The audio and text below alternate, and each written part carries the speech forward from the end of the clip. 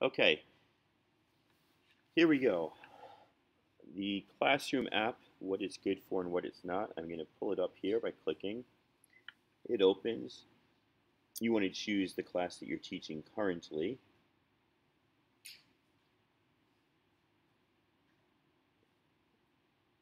And it will then show you all the iPads in that class.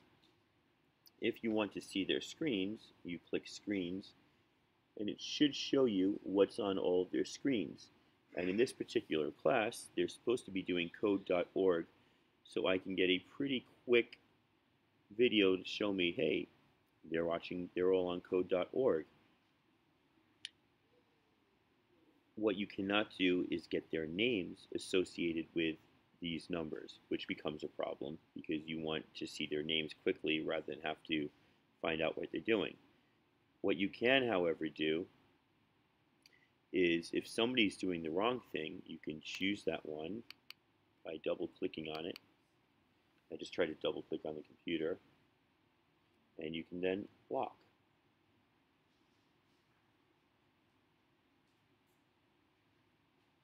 When you have had a discussion with that student and you want to give them back their iPad, you can then click Done. Sorry, you do not click Done. You have to go and unlock the iPad.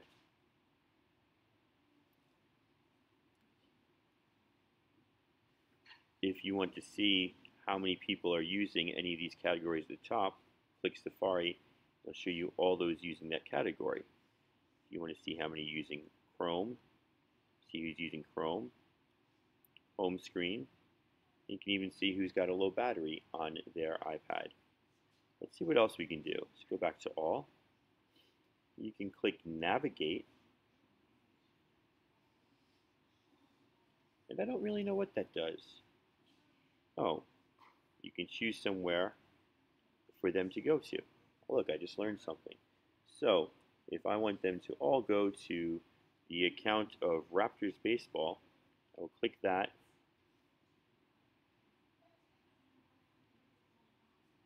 And it should be taking them all to the Raptors Baseball site.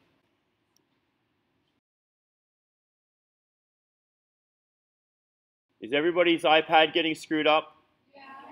Not a problem. I apologize. I'm just doing some demonstrations. And then click Cancel. Did everybody get their iPad back?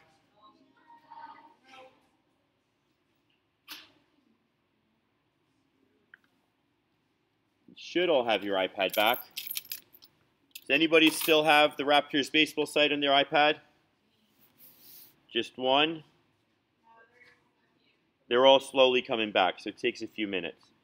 So that seems to be the extent of what you can do. Oh, you can also click Open, and you can open an app on somebody. So if you want everybody to be in Chrome, you could click Chrome, and it will open Chrome on all the iPads, except for the ones on which it's not installed. I will cancel that before I upset this class further. This is not my class I'm doing the demonstration with. If you wanted to just choose the people who are on Safari and switch them to Chrome, you could then click Open and try to switch them all to Chrome. It looks like they don't have Chrome installed, so that won't be a problem. So you've got Open, Navigate, Lock, and Mute. I'm not sure what Mute does. Mute, oh, if they're listening to music and you don't want to hear the music, you can click Mute and mute their iPads. So those are your options. Is you can look at the screens of either the whole class, a particular person, or any of these groups. You can also lock a particular iPad. You can lock a group of iPads. You can lock a class of iPads. You can open an app on all the iPads, or a group of iPad, or an individual's iPad, or you can navigate to a specific site on a person's iPad. And you can also mute the sounds. If you have any more questions about iPads, please feel free to ask me, and I will do my best to help you. Thank you very much for watching my wonderful video.